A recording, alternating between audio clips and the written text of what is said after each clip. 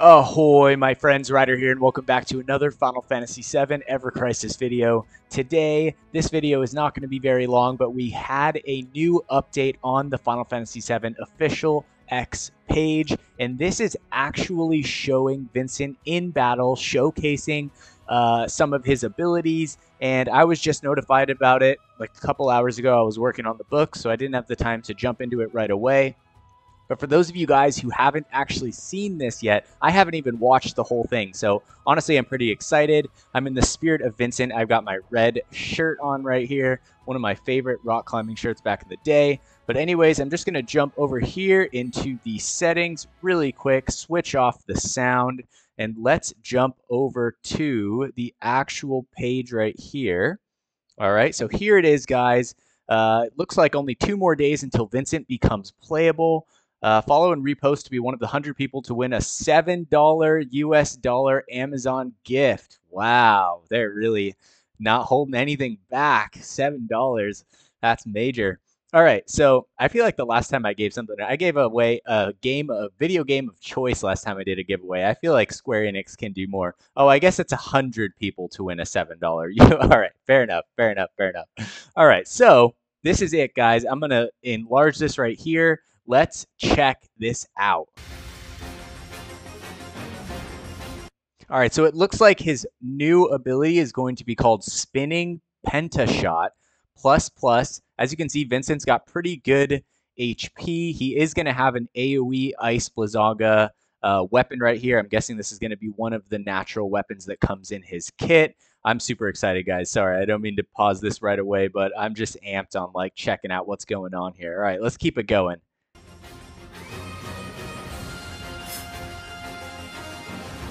All right, so here is Spinning Pentashot ++. That means it's at OB10. Inflicts non-elemental physical damage upon a single enemy, plus boosts caster's limit gauge by up to 5%.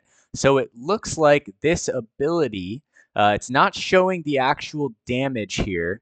It is a 4 ATB cost. That looks like the extent of what we're seeing here on this ability, but it will boost limit gauge damage. So I'm guessing that Vincent is going to be a very limit break focused character, which is pretty awesome because it does bring kind of a different play style in. I feel like limit breaks are not as often used as summons. Certain ones for sure, Breath of the Earth, Stardust Ray, you know, where you can use them to kind of get out of using certain weapon mechanics in order to make up for them. But other than that, I really like the idea of a limit break focused character. Limit breaks are one of my favorite things in all Final Fantasies. I can't wait till we get Cloud's Omni Slash version 5, and then ultimately his actual Omni Slash, which would be cool. By the way, I'm curious, do you guys think that Omni Slash version 5 will be a limit break, or do you think that it's going to be a weapon skill? I'm actually really curious to see if that fusion sword comes with that ability. Anyways, that being said, it does look like the weapons right here, 2 days until playable Vincent, achieve the set goals and get Vincent 5-star weapon. The weapon is Chiron right here, or Chiron, I think it's Chiron. It looks like some type of like, what do you call that? Oh my gosh, I'm blanking right here. It's not a bow and arrow, but it's anyway, you guys know what it is. It's a crossbow / gun. That doesn't really make much sense to me, but it is what it is. Let's keep this video going.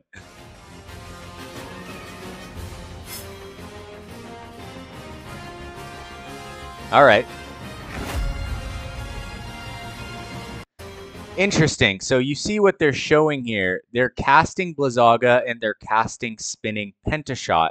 It does look like use a powerful limit break with limit gauge acceleration. So it does look like the usual skills. It's showing you how much gauge you're getting right here. And then the secondary ability right here, it's showing you that it's accelerating your limit gauge. Now, I feel like it didn't really show it that well. Let's watch it again. Let's pay attention and see if we can actually see somewhat of a difference here. All right, so yeah, it does look like it gave him almost double what Blizzaga gave him right here, which is pretty sweet. So it does look like he will be getting, an extra. It said a 5% bonus. This does not look like a 5% bonus. This looks more like a 30% bonus, something like that, 25%. So maybe there's other aspects in his kit, like his weapons have an R ability that increases his limit break acceleration, which would make sense, I think, based on how much he got, which is pretty cool because you could essentially just be running Vincent in like pure limit break damage destruction mode. All right, let's keep this going.